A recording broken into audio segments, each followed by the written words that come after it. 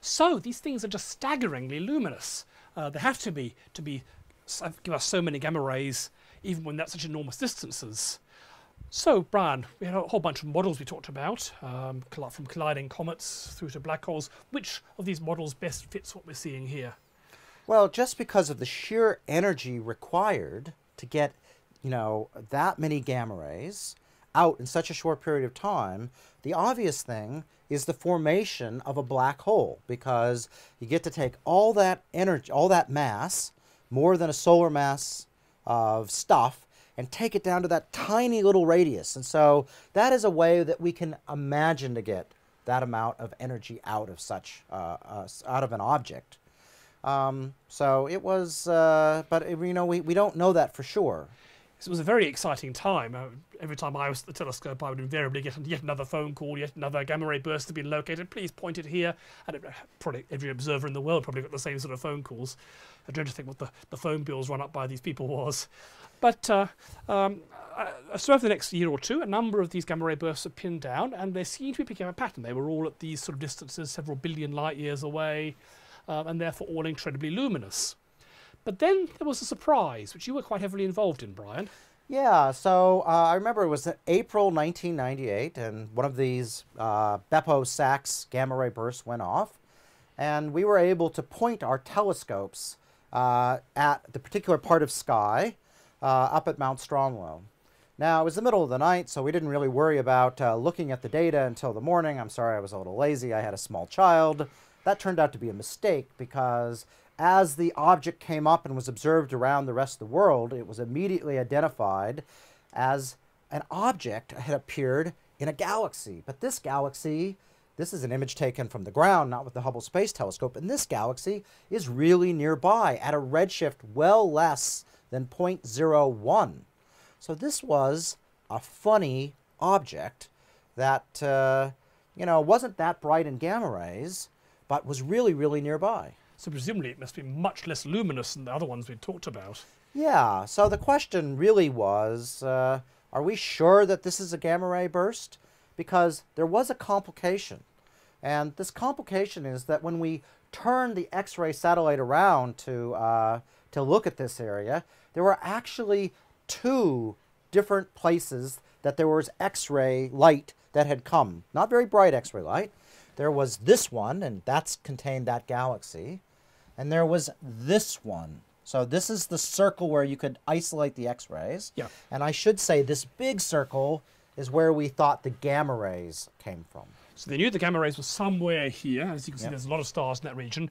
But when they took the X-ray picture, there was an X-ray source somewhere here and X-ray source over there somewhere. And so it could have been that there was actually some much fainter thing in here. Right. Supernova was just a coincidence. That's right. And to make life even more complicated and interesting, it turns out the other way you can measure places on the sky is by timing. And so there was a satellite, a bunch of satellites out that would see the little pulse of gamma rays. And by timing them, they get this circle where things can be in the sky. And that circle went right through both X-ray sources. So there was a real conundrum in the community. People like me, who study supernovae, had observed this supernovae, and we realized it was unlike any object we had ever seen before. So what was odd about it? Well, it was expanding at 25% of the speed of light. So it was on order of 80,000 kilometers per second was how fast this supernova. That's a lot faster than most supernovae. Yeah, it's like a factor of 3 faster than any supernova I had ever seen. And so we had also discovered it right after explosion. And so when someone says, go look in this direction, and you look in that direction, and you see something that no one has ever seen before right after it exploded, and you tell me it's a coincidence, well, I said, and my friends, no way. But the gamma ray burst community was so convinced that these things must be at large distances that they really felt that this might just not be real. And you do get coincidences like this. The number of times that some totally weird, highly improbable coincidence has come up and people have read great things into it and then it turned out, oh, it's just a fluke. Yeah, so anyway, what we had to do was to keep on looking. The problem is that most of the gamma ray bursts are so far away that you can't possibly see their supernovae because the supernovae are just too faint.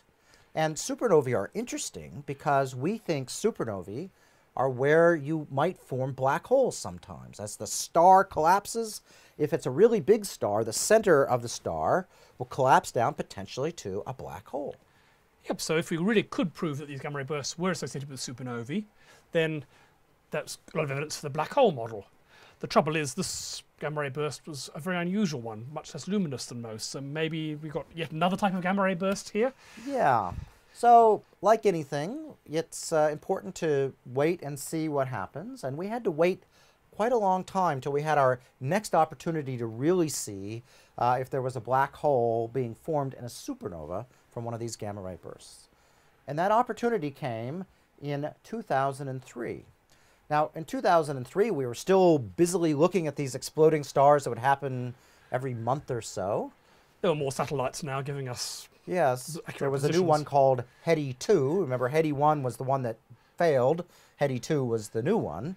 And so, on the 29th of March, 2003, one of my students got a phone call in the middle of the night. Now, it was cloudy up at Siding Spring, which is the main observatory up near Coonabarabran. But he said, what the heck, I'll point the telescope up towards where this thing is. And this is what he saw. He didn't see any stars, but he saw one thing beaming through the clouds. And he realized it must be very bright. To see through the clouds with a 1 meter telescope, this must be incredibly luminous. It was a very, very bright object. It was, again, almost bright enough to be seen with a very small amateur telescope. And so we pinpointed it, and that allowed other people in clearer sights to go out and look at it.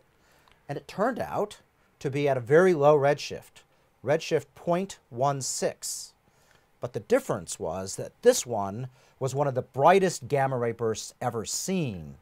So it was as the right luminosity. It was a normal gamma ray burst that just happened to happen in the nearby universe.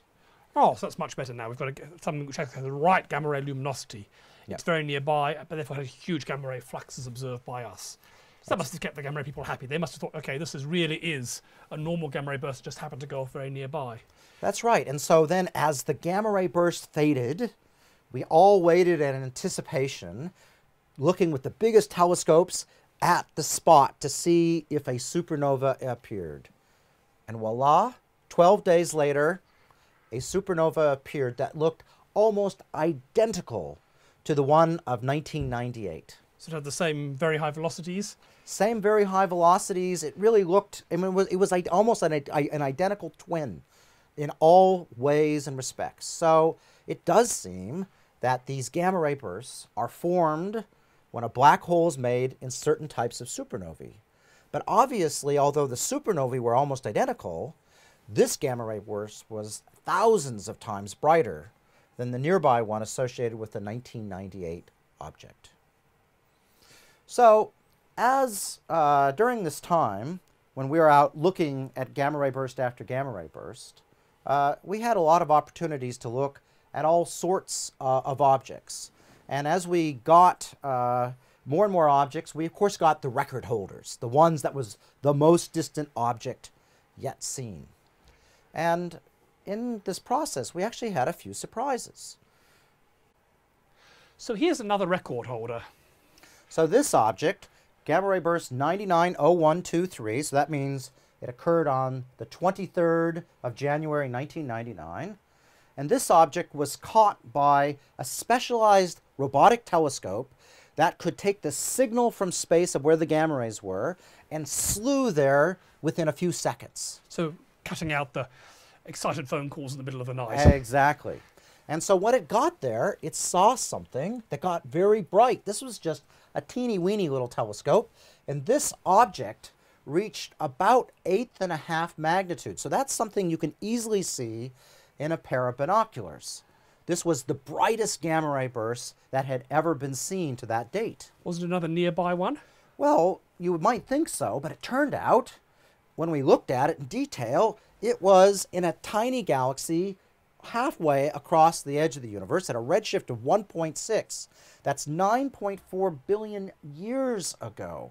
So this thing was amazingly luminous. It was as bright as, as a very nearby star, and yet it was 2/3 of the way to the edge of the universe, to the time of the Big Bang. Okay, so let's actually work out what its luminosity is. So we know the fluence, considerably higher than last time. We know the distance, also higher than last time. So the energy, once again, is 4 pi d squared times the fluence, which comes out at an absolutely whopping 4.9 by 10 to the 47 joules. So that's way more than last time because it's both further and had a higher flux. That's a staggering amount of energy. To put it in comparison, how much matter would you have to convert to energy to make this? Well, the energy you get from converting matter is given by E equals mc squared. So to work out the mass, you simply take the energy and divide by c squared, the speed of light squared. So this corresponds to a mass of about 5.4 by 10 to the 30 kilograms, which is 2.7 times the mass of the Sun.